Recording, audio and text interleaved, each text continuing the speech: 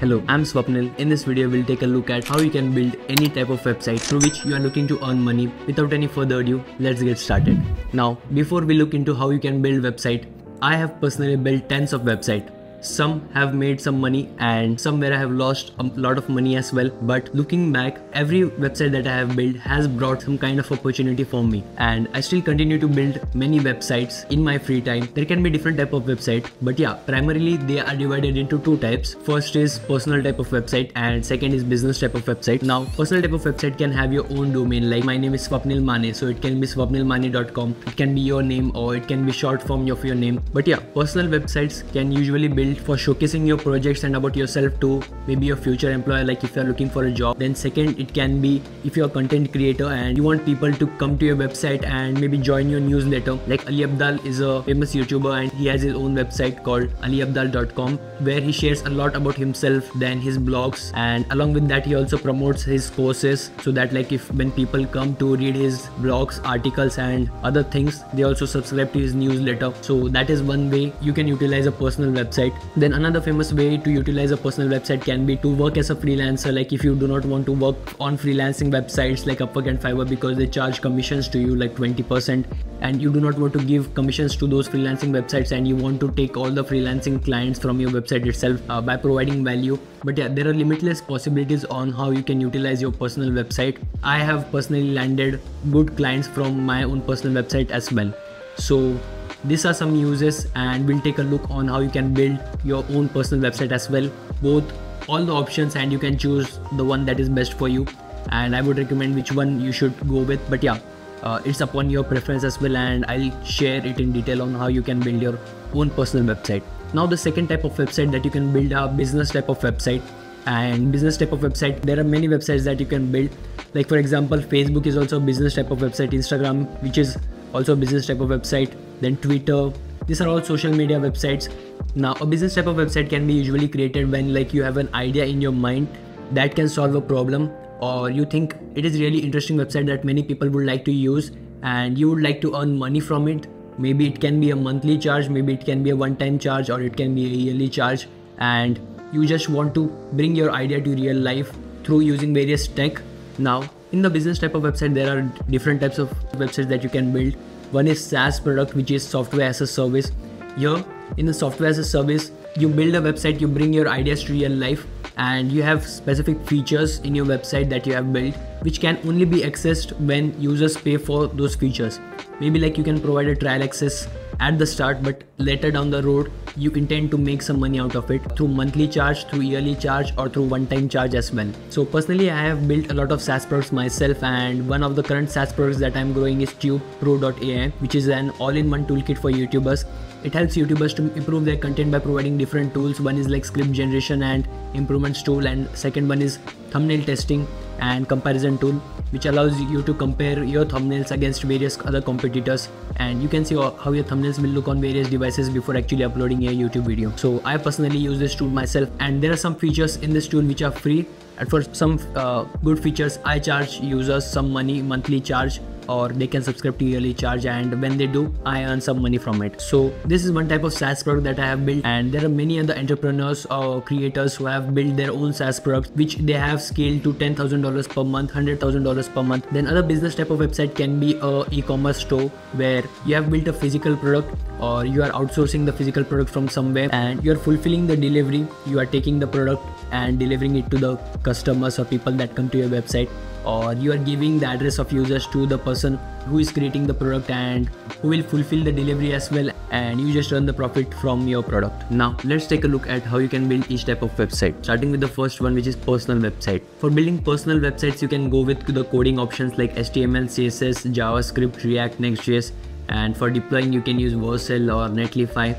But I personally would never recommend for you to code your own personal websites because it's time taking. That's the first one. Then second is like if you want to make any updates in the future, which you will definitely need to make frequent updates, you will have to code it. You'll have to go to that specific page again in your code and update it and then deploy it. It's time taking and very technical. So, and there are various other disadvantages, and I don't think you need to code because personal type of websites are not very complex, so you don't need to code them. Not coding, then what other options that we have? The other good options that I personally would recommend you for building any type of personal website is no code or low code options. You can go with it based on your preference. But yeah, starting with the no code and low code options, it is Wix, Framer, Squarespace, Webflow. Wix, Squarespace and Framer are more easier to use. Each of them offers some coding options as well. If you are more of a coder, then you can go with Webflow. It offers even more customization options and you can code some things yourself as well. It is a low code option. I would personally recommend for you to directly go onto this website and start building your website. For getting design, you can use a website called dribble.com. It's a great website for getting design inspiration. Actually on Wix, Webflow, Framer and all this no code or low code options, there are very great templates as well that you can use directly without needing to get the design and create the design yourself. Aside from dribble.com, you can also check out behance.net website for getting more design inspiration. You can directly start using these templates as well that are already available on these websites that I just shared. Now, how you can build business type of website that solves people's problems and you can earn money from it. So let's take a look at how you can build each of them. There are various types in this category as well. First and foremost is e-commerce websites that you will see everywhere, Amazon, Flipkart. But you can build your own e-commerce website as well, maybe for a specialized product, for your own product that you have built or you're outsourcing from anywhere. If you're outsourcing it from somewhere else, it's usually called drop shipping. The only website that you need for building any e-commerce website is Shopify. I have personally built a Shopify store as well and got its revenue to $1,000. I made some loss in it as well. If you have a good product or you're outsourcing a product from somewhere else which is good and you create great ads and create great design in Shopify itself, then you can earn a decent living from Shopify as well. Now, second type of website, which is SaaS product, software as a service product, which is like you create a tool or website and you have restricted a certain features in your website, and for users to access those features, users will pay you. It can be monthly, yearly or lifetime charge as well. Now, for building SaaS products, usually there are various sections. One is authentication. Authentication means logging in using Google sign up or customized sign up as well, like a personal email and password that you can create on your website. So that is authentication. Then second is landing page. When users visit your website, the first thing that they see is the landing page, on which you have to mention the features of your website or the tool that you have created. Then the reviews, the testimonials that you have got from users or the users that have tried the product and they have provided testimonials, so you can add that. Then all those things come into the landing page. Then another section or page you need to create is pricing for your page. Now, building SaaS products can be a little challenging. You will need to learn a ton of things. There are many technologies that you can use based on your product that you have created, and I'll personally share my tech stack, which I think is easier for you to get started into. This is my own personal tech stack that I will just share now. Basically, you need to create an authentication page. Now, authentication page can be where like users come up and sign up and sign in or create their account on your website. Now, landing page is all about what your website is about and why the user should log in and sign up and subscribe to the paid plan. The features, you can explain your features on it. You should have testimonials of the users who have used your product in the past and they have found it useful and they were a premium customer of your website. So you can add that as well. You can add their testimonials. So landing page is all about convincing the users that it can solve their problem or it's an interesting website that they should subscribe to. Then next section is pricing section. Like pricing section showcases the different plans that you have on your website, and plans can be divided like starter plan, which has less features. Then there can be a pro plan which has more features. Then pro plan is where you're charging more for users as well. So you can divide it based on the features that you are providing. Then after a user signs up or logs in, there should be different features that you will need to build for users to. Why would a user subscribe if the product does not solve a problem or there are no features? It would just be a static page. So you would need to build some features. You can have a blog page as well, so that you share about a specific topic that is related to your website and it brings users to your website through SEO, and you can create those articles so that you bring more users to your website. And then there is like hosting part, which is like you need to host your website onto maybe a server or use a service for hosting your website. And I'll share all the tech stack for how you can build each of the section. So starting with authentication part. So for authentication, I personally would recommend using AWS Cognito and AWS Amplify. You can code authentication yourself as well by using coding tools and backend tools, but I personally would recommend using AWS Cognito and AWS Amplify. they have already simplified the authentication process, and you just have to build the front end, and you need to connect your front end with AWS Cognito and AWS Amplify, and they will handle all the backend processes like managing the users, getting users on board, then managing the passwords, and you do not need to worry about the security aspect as well. They will manage it all from their end. It's very cheap to use as well, so I would personally recommend AWS Cognito and AWS Amplify for authentication part.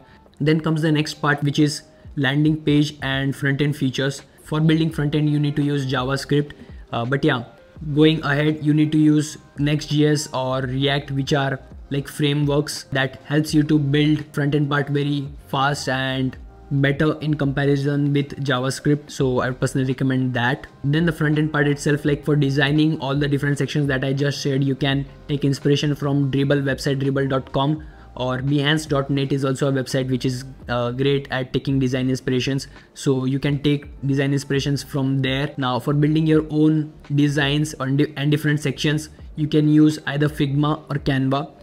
I personally use Figma for designing my own websites. So Figma is a great tool for designing the websites. But yeah, you can use Canva as well because it's more easier to use. Drag and drop is there. But yeah, Figma offers more customizations. You will learn the most when you start building your own product itself, like a SaaS product. So don't spend too much time into understanding or practicing this stuff. Just go through it once and start building your own SaaS products. That's when you will learn the most. Now coming to the next section, which is backend stuff for building the features, the main part of your website. And for backend, you can use Node.js or Express. And I personally would recommend you to learn AWS serverless, like even if you're using Node.js, Express or Python for building features. I personally would recommend using AWS serverless, like you do not have to construct the servers yourself. You can let AWS manage it themselves, and you can just use their services. There are different services they offer, and each of them is very useful, and I personally use them for building my SaaS products as well. The services that are there in AWS serverless are like AWS Lambda functions, which are individual functions that you create with either Node.js, Express or Python, and there you can add your features code, and you can connect your front end with those Lambda functions, and they will manage the features for the users, and it's easily scalable for like thousands of users, for hundreds or thousands of users, without you needing to manage the servers yourself, and it's very cheap as well. So I would personally recommend you to use AWS Lambda function for creating any backend features. There is API gateway that you can connect your Lambda function with API gateway, and then you get a URL that you can connect your front end with. And there is DynamoDB database, which is a NoSQL database, and you can store any user data or apps data over here, and you can easily access it from Lambda functions again. Then for payments, there are different payment providers. I personally use paddle.com. They handle the tax for you, so it's a great website. But yeah, then there are also other ones like Lemon Squeezy and Stripe. Then for setting up blocks, you can use Hashnode Headless. So it's an extra service that Hashnode has created, which allows you to set up blocks on your own website with your own custom domain. So it's very easy for you to get started with creating blocks on your own website, and they are like SEO optimized as well. So a great tool for creating blogs. Then for hosting, I personally use Vercel, but yeah, you can use Netlify as well. Again, Vercel simplifies the hosting process for you, and you do not have to worry about the backend stuff related to hosting it on your own server. You can host on your own server as well to make it a bit cheaper, but then it's too much work, and I personally would not recommend it if you are starting out. And yeah, that's it. That was my tech stack for building SaaS products, and with that, I end the video. Hope you liked the video and found it useful, and see you in the next video.